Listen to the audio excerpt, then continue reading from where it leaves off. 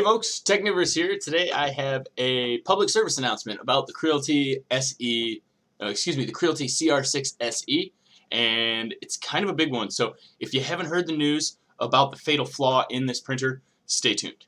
The Technivorous channel is brought to you by these fine Patreon supporters.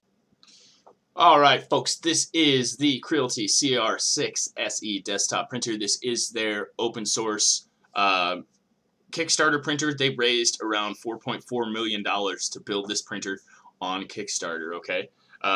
Everything I've heard about the print quality and the build quality have been pretty amazing. I've heard some good things, and I haven't really heard anybody complain. But today, I noticed that Creality has been having some issues. So, what we're going to do, let me get that back out of the way, is just kind of take a look over this article right here, because they put out a statement, and it says, "Dear customers, for those of you who have recently purchased the Creality CR6-SE, thank you." And then there's a lot of blah, blah, blah.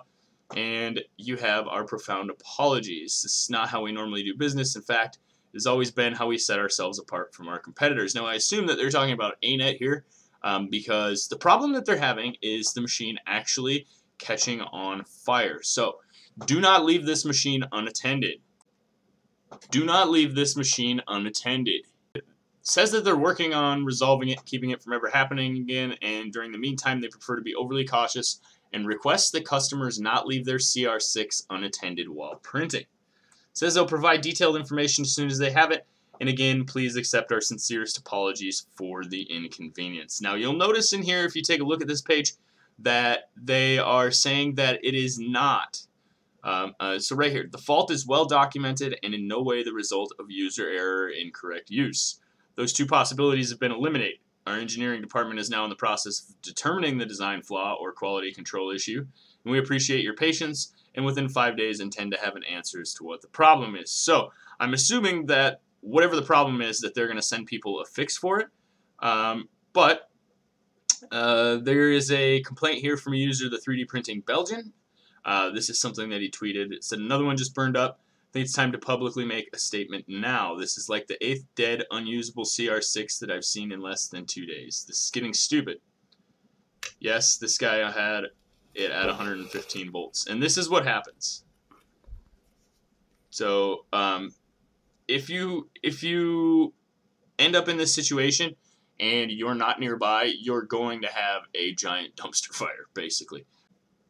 Now, I'm certain that Creality will make this right. Their name is on the line, and they're a big name in 3D printing. Nobody wants to be thrown in a pile with Anet, who is still trying to recover from the disasters they had from their smoldering Anet A8s. Now, I will tell you, ever since then, I have purchased, well, not purchased, I've tested out several Anet printers between now and then, and I haven't had a single problem with any of them, and they supposedly have fixed that issue. So I'm certain that Creality will fix this issue as well. It's just something that you need to be aware of. Also, it kind of bothers me that Anet is not halting sales of the machine, Creality is not stopping sales of the machine until they figure out the flaw. They're going to continue to send out faulty units until they fix the problem, basically. So what they need to do is just send everybody a letter and tell them, hey, we're not shipping any more units until we figure out what the problem is. If you've ordered one, it's now on back order. And I'm sure people would much appreciate it being a week or two late, rather than having to deal with their house burning down while they're not around. So that's basically it. This has been a public service announcement. Hope it was helpful to you guys. And to be clear, I am not dogging on Creality. I love Creality.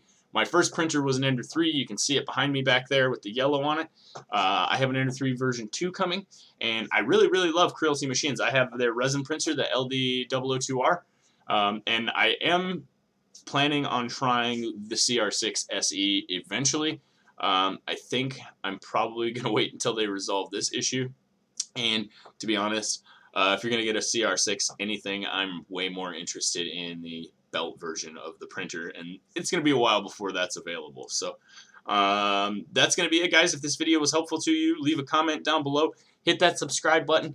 Let me know what you think Creality really needs to do to make this right for its buyers. Because this, again, this is a Kickstarter project. People funded this so they didn't have to use their own money for the design, and this is just kind of a huge fail. Well, that's it, guys. That's going to wrap up this video. If you've noticed the shirt, The merch is available. Go ahead and check out the Teespring merch link down below. It won't be available on a channel store until I reach 10,000 subscribers, and so far I am just about to hit 5,000. So it'll be a little while, a couple more months before you see this on the actual channel, but they are available now. I have a couple other designs. Feel free to pop over there and check them out, and know that any purchase through the Teespring site definitely helps to promote our site here and increase the channel's ability to make videos in the future. So we appreciate all your support. Don't forget to check out the Teespring link, check out our Patreon link, leave a like on this video, and hit that subscribe button because we have a lot more coming at you in the coming days.